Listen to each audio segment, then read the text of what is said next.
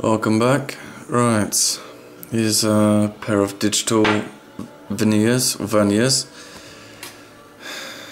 some crappy O-rings that came with this piston, and the crappy barrel as normal.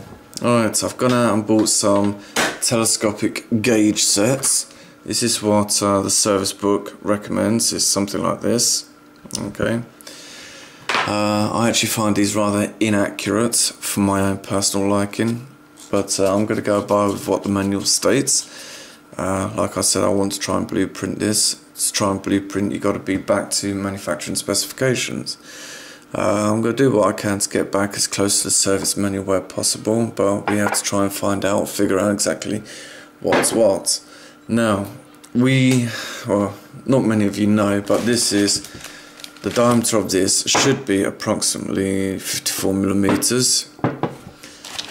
Okay, this is the set that I was given from online. Cost me about £10 at the most. Cheap set. I will take the 54mm as I've stated, because that's what it should be, between 32 and 54 millimeter. Okay, that's the set I'm going to be using. Right, please note, unscrew, screw in. Just a light twist, and you can see that this does compress, but it won't hold. Tighten it up a little bit more, and it will compress, but not a great deal. Okay, you can hold it at certain points, but you have to tighten it off to make sure it doesn't give you too much trouble.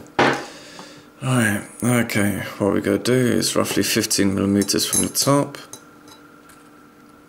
Alright, just to make sure we get a good C. Okay.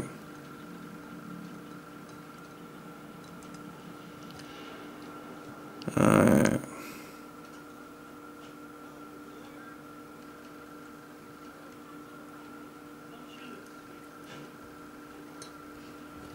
There we go. I've tightened this up as much as possible at the top. Let's turn this on.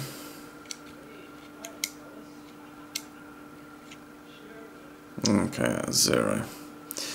Alright, let's see what we can measure up on this here, shall we? What's the inner diameter of this?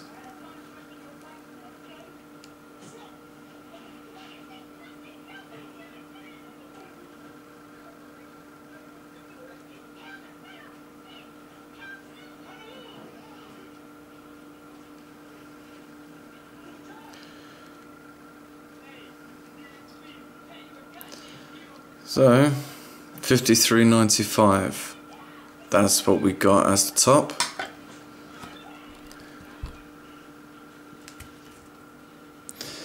Alright, let's try the forward and back motion.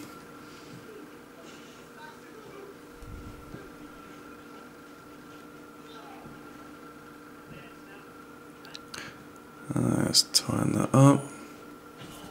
And let's see what we get front and back. Front and back.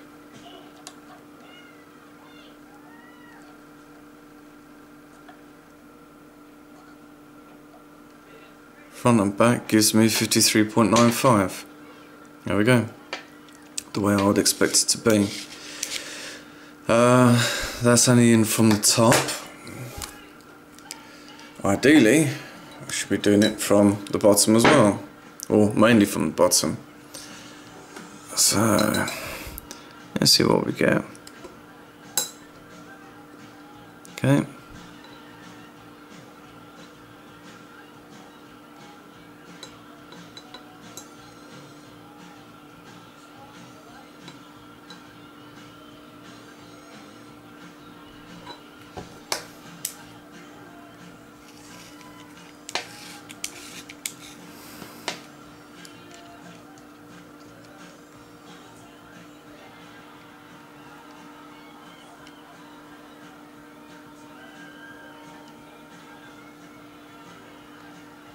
For 3.91.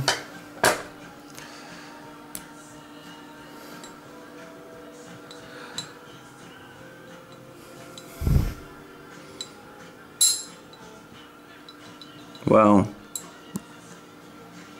I've got over 54mm there. I can't measure that part. There's just nothing to measure at all. It's just too much gap.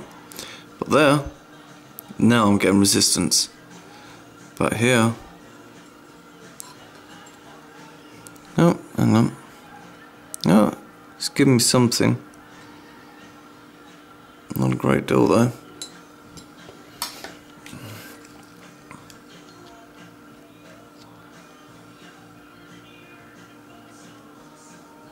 And side movement.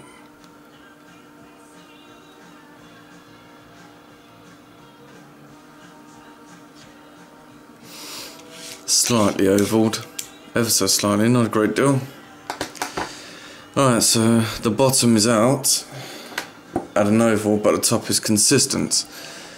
So I mean, at the top of the stroke, peak time, we do have compression, even though it's going to be detrimental, because what we have is going to be a cut there and a cut there, and that would be the exact same thing for there.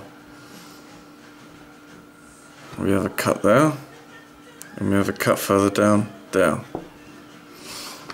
But on the top stroke, that's where the compression was, but not on the downstroke. Too much side-to-side movement. To be quite honest, I think whoever put this back together really didn't want to take too much pride in it, just to slap it together or cobble it all together to sell it on and get it over and done with and get rid of the bike, because they just could not be bothered to service it properly ever since they've had it.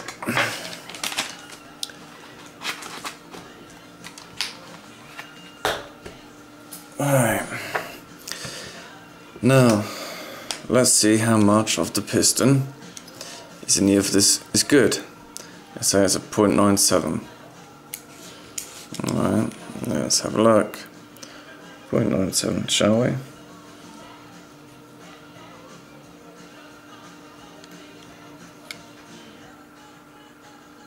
Wow, not 0.97 as what they claimed. Alright, let's try this.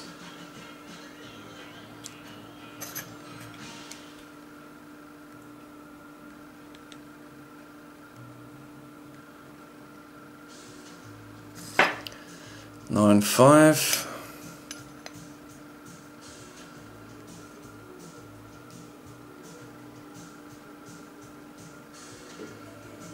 Three 9.85.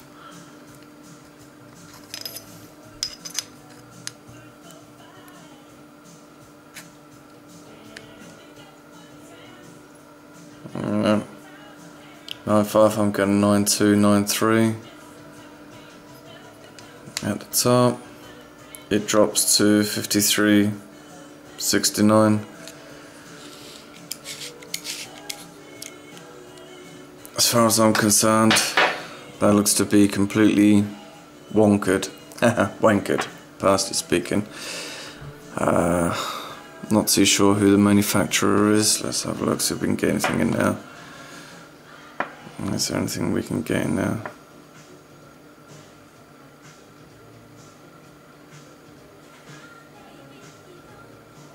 I don't think we can.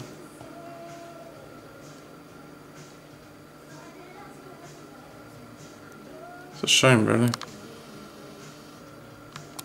It's all carbonised on the inside, rather crappy. But yes, there we go.